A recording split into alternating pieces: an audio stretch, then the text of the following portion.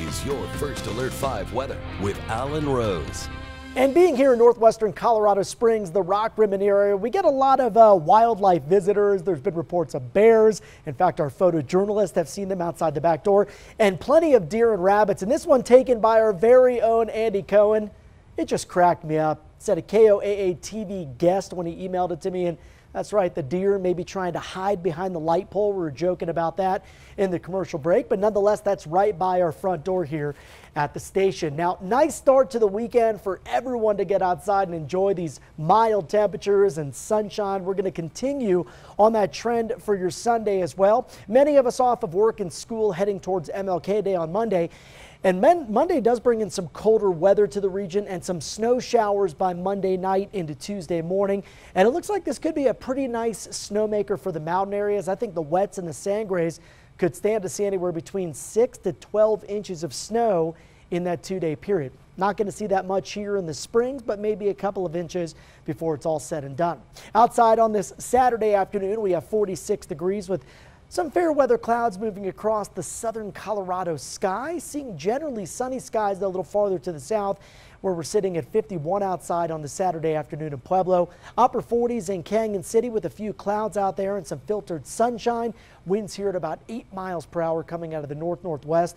And for Trinidad, temperature outside sitting at about 41 degrees. Now, we did see some early morning snow showers across the mountains of Colorado, and a few inches did collect across some of those ski resorts up in the I-70 corridor out towards Eagle and Summit counties. But that system continues to move away, and that's going to be the case on Sunday as we'll find ourselves between that departing system and the next one that comes in heading towards MLK Day. So there will be some variable clouds, especially up towards the mountain areas. Teller County likely sees a mix of sun and clouds, but areas east of the mountains will see mostly sunny skies and some pleasant afternoon temperatures.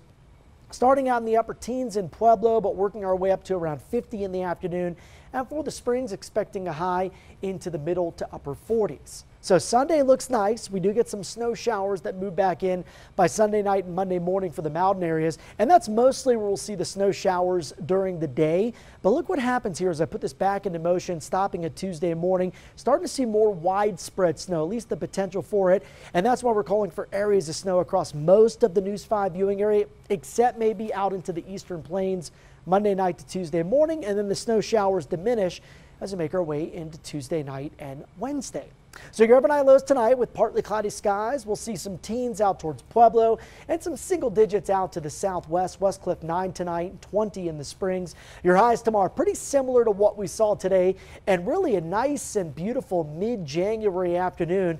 But MLK Day is going to be about 6 to 10 degrees colder across the region. The snow comes in Monday night to Tuesday morning. For now, going with a 1 on the impact scale. And then we see a rapid warm-up heading towards Wednesday, Thursday. Pueblo, upper 40s, giving way to lower 40s on MLK Day, and some 30s on Tuesday before those 50s come back Wednesday, Thursday. Canyon City, nice and mild and breezy Sunday, but some snow and colder air moving in on Monday night and Tuesday. And for Woodland Park, temps here in the 40s with some gusty winds Sunday, but we are down to a high of just 27 with snow showers early on Tuesday morning.